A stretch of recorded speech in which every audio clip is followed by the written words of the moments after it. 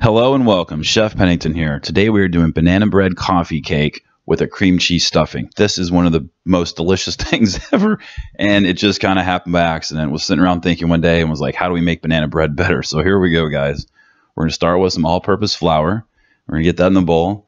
We're going to add some salt. We like salt. It brings flavor out. We're going to get some baking powder, which is one of our leavening agents. It's going to help the cake not be dense. It's going to give it a little bit of that airiness.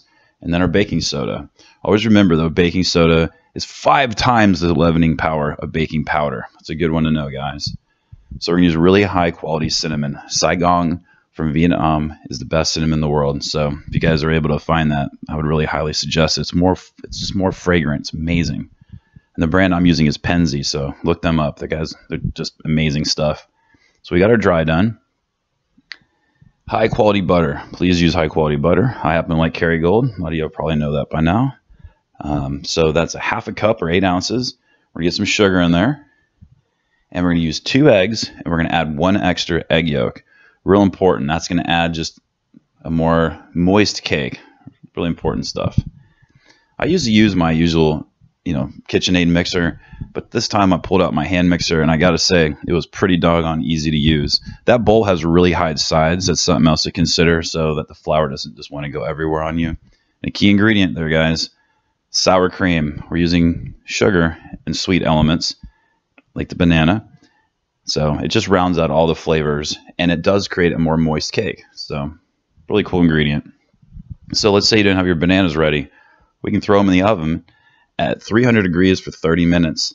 And they're perfect. They don't need to sit on the counter. Promise, you won't miss it one bit. So these are still hot. You could cool them off, but the reason I like doing it when they're still warm is they're easier to incorporate into the batter. If they become room temperature, they get firm again. So that's something to think about. So we're getting it nice and smooth there. We don't want any of the banana lumps, so it's okay to beat that a little bit more. When we add the flour, though, we want to make sure that we don't overmix it. I use some walnuts there. I like walnuts in this case because they're softer to the tooth. So when you bite, it's not like big old nut in the middle of your bread. But pecans work really nice too. They're very similar. So don't overwork the batter, and let's make the amazing cream cheese stuffing. It's amazing and easy, and anything that's amazing and easy is great. So 8-ounce packet of cream cheese, some sugar, and here's the trick. We're going to take some of the batter and get it in there, and this is going to help the stuffing have support for the cake. If we just put the cream cheese in there, it might want to ooze out, and the cake would not look even when we're done cooking it. So adding the batter in there gives it support. So that's a really cool thing to think about. So we're gonna get our pan ready. So I'm using a spring form. That's what the recipe for. You guys could put in, I don't know, whatever you guys like. Really, honestly, test. It could work on a regular loaf pan too. You're just gonna have extra batter. So I've got a big old tablespoon of flour in there. This is just gonna help the cake not stick when we remove it from the spring form. So try to cover everything. It just makes your life that much easier in the end. Plus the presentation is gonna be nicer. You'll see that when we take the spring form edge off. The beautiful presentation that it offers. So when you're putting the batter in, go ahead and make a thicker layer at the bottom, because then we're going to put our cream cheese spread on the next level. So you want that a little closer to the top. It looks a little nicer than just dead in the middle.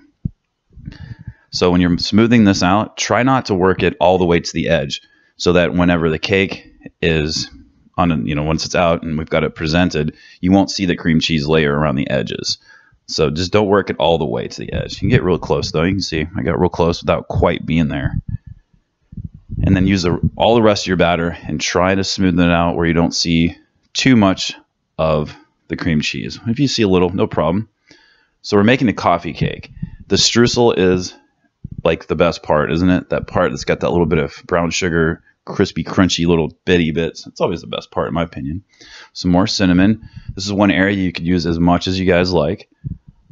I'm getting like 2 heaping teaspoons in there. Use high quality butter always. And you don't want to pulse this into oblivion. You want to get it to where the butter is still discernible. You can still see it, but it's not quite fine sand, Those little bits of texture there, that's the butter, and that's what you want to see. So that's important. And then when it comes to adding it on, you guys can use as little as or as much as you want. I think more is better than not, is because who doesn't love that part? But if you use too much, then when you cut the cake, it's just going to fall off. So there's a happy medium there. And in the instructions, which will be below in the link, I'll tell you exactly what I used. So we're going to go about an hour at 350. That's the key. And let's take a look what we got. Wow, that's all I can say. This cake did not last long. I went and shared some with my mother and father and a couple of my friends, and I wish I'd made 2 of them. So this is how we check the doneness. Just make sure that it comes out clean. Make sure you stick close to the bottom, because the bottom is where the raw part would be. And let's take it out of its spring form. So this is where you didn't want the cream cheese to go all the way to the edge. And you'll be able to see it here, that there's no white edges there. So that's pretty... It's up to you. Maybe you want that, you know, but you want it to look like that. Just think of that when you're making your cream cheese layer. It doesn't go too far to the edge.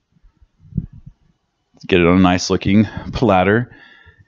Now you could put some parchment underneath this when we ice the cake so that your presenting tray doesn't look bad, and you can just pull it out when it's done, or you could take smaller pieces around and just pull each one out when you're done. I think the icing kind of looks nice because I'm using glass, so it's not as noticeable that there's icing on the actual tray or the plate. So you want to use 2 lemons, and then you want to work in as much lemon juice as you want so that you can control how thick or thin your icing is going to be. So here's what I like to do. I like to go from the middle out. It creates a really nice looking design, but even furthermore, think about it. When you cut your cake, the middle part of this cake is the first bite you're going to eat. So when going this way, you're going to end up with more icing in the middle, as you'll see here. So when you take your first bite, it's going to be one of those pieces from the middle with all the icing. So that's totally cool.